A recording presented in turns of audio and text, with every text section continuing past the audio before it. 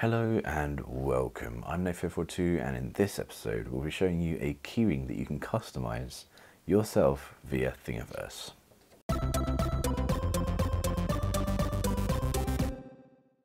Okay, so this time I'll be showing you how easy it is to create a 3D printable keyring with thanks to the great creator Montero. Thanks man. So I'm going to go over to the computer and we'll get straight into it. Okay, so as you can see here on Thingiverse, if you click explore and then customizable things, you get this list here. And this is all just things you can just change and modify to the way that you want things. So you've got like wall mounts here for tissue boxes. There's a coin sorter here which actually does have the dollars and also euros. It doesn't have pounds yet, pounds and pence, which is that's something. But here we go. We've got customizable paint palettes, so like for the little maybe like Warhammer kind of paints, Citadel I think they're called.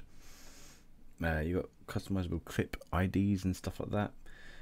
But what we're going to choose today is this customizable simple keychains. So I'm going to show you right now how easy it is to customize one of these and actually get that sent to the printer. So we'll go open to Customizer.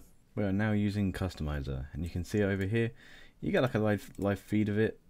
I don't know if you can rotate it. You can kind of rotate it. It's not great, but it does kind of work. So you can change the thickness of the base here.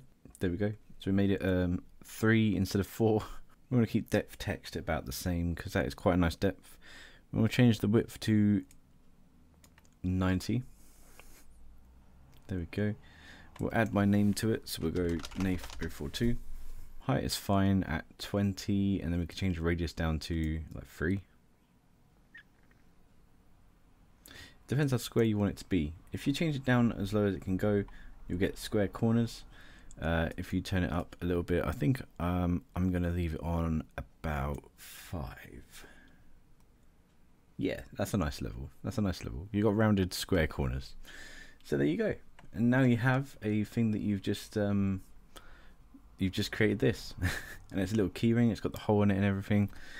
You just click create thing up here. You change the name of it, publish new thing, and then it will show up in your things up here. So now we're in my things. We've got Nath042 keychain, and then we've also got my Vive wall mount, which is still available in here for download if you guys want that.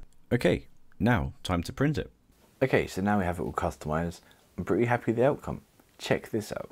I think it's pretty cool here, the amount of customizability that you can actually get with absolutely no programming or 3D modeling experience. It's really helping to allow 3D printing to the masses and the common person who doesn't have time or doesn't want to invest in learning about how to make their own models, or just simply wants to explore some new technology out there. I've put this on my Thingiverse. If you want, you can print one yourself, a Nath042 tag.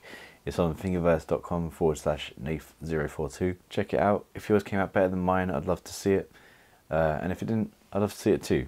Send me a link to it on Twitter, or just send me a picture on Twitter. You can do that as well. And also send me some suggestions for future 3D showcases.